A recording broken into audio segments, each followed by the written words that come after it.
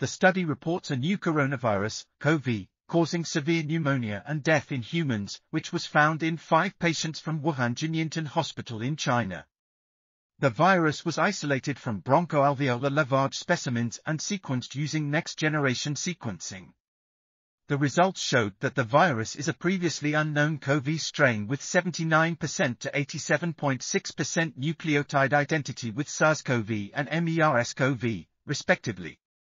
The virus has a single intact open reading frame gene 8, which is a characteristic of bat-origin CoVS. However, the amino acid sequence of the tentative receptor binding domain resembles that of SARS-CoV, indicating that these viruses might use the same receptor.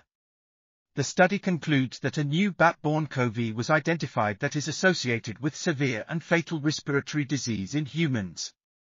This article was authored by Lin-Lin, Ye-Ming Wang, Zhi-Qiang and others.